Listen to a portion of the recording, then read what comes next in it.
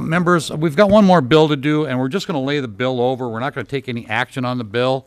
We're just going to hear a presentation. If we can go through a quick presentation of House File 2844.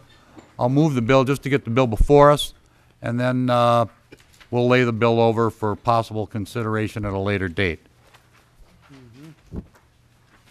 We're almost out of time, folks, and I think maybe there's some members that want to get to the deer hunters function, so maybe we can be quick. Thank you. Please state your name and who you represent for the record. Thank you, Mr. Chair, members of the committee. My name is Bob Welsh. I am the Section Wildlife Operations Manager with the Department of Natural Resources. Mr. Chair, members, for the record, Lou Cornicelli, Wildlife Research Manager with DNR. Welcome. Thank you. Thank you. I hate to be the one to stand between people and dinner, so I will go very quickly.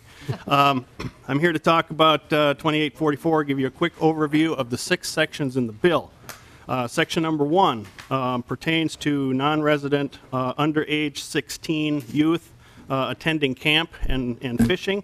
This simplifies the process to allow for non-resident youth under age 16 that are attending a camp in Minnesota from out of state and enables them to fish without a license, just like our resident under 16 youth. Currently, a document is required from the commissioner to authorize the camp to enable that youth to fish without a license.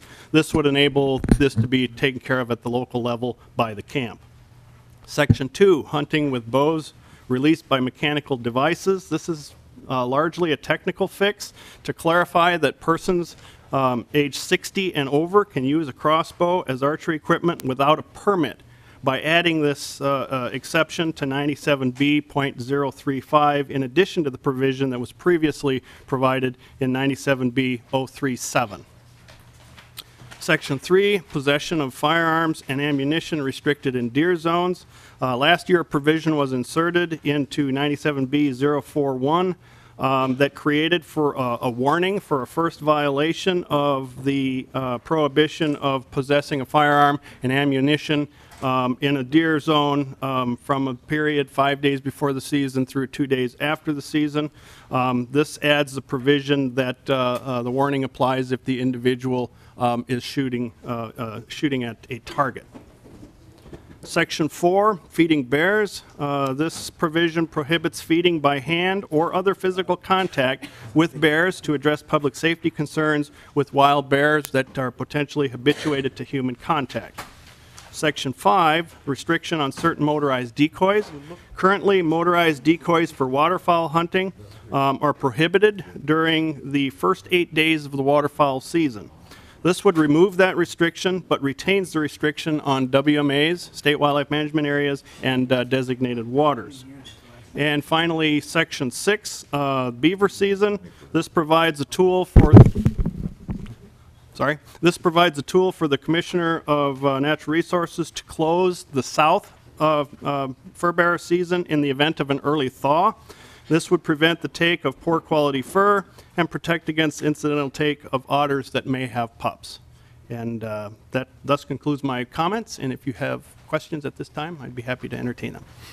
Questions, members? This will be the basis for the game and fish bill that we're going to have.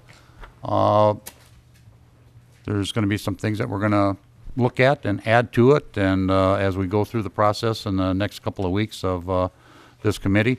So we're going to lay the bill over. If you have any questions right now, we can address those.